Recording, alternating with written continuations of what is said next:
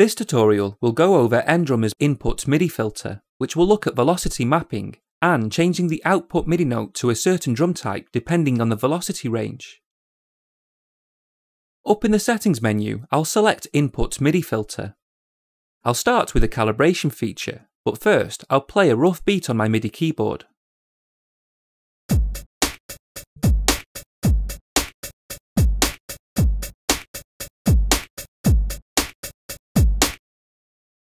The velocity response in MIDI keyboards and electric drum kits can leave disproportions in volume.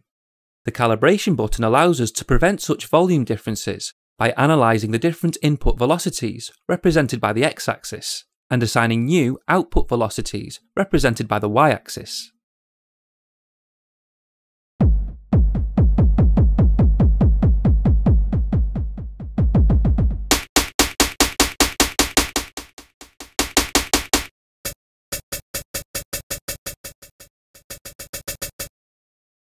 Now that the calibration is finished, the beat should sound more natural.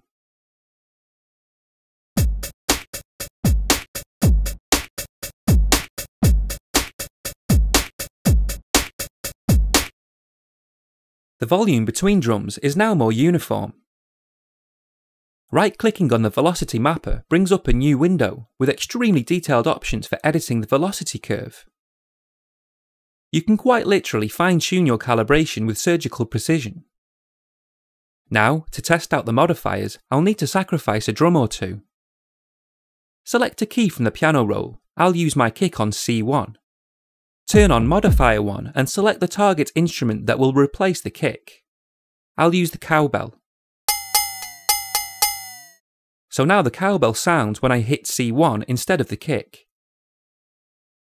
By setting a threshold, I can play both the kick and the cowbell off the same key. The kick will sound when the velocity is below the threshold, and the cowbell will sound when the velocity is above the threshold.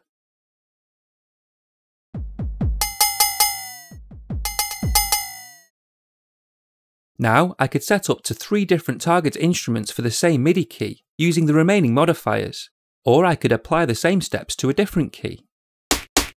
I'll go for the snare on E1 and select the hand clap as the target instrument. I'll set a threshold and increase velocity alteration. Velocity alteration defines how the velocity should be increased or decreased. I'll play the same simple beat, only now both C1 and E1 have target instrument and threshold level set.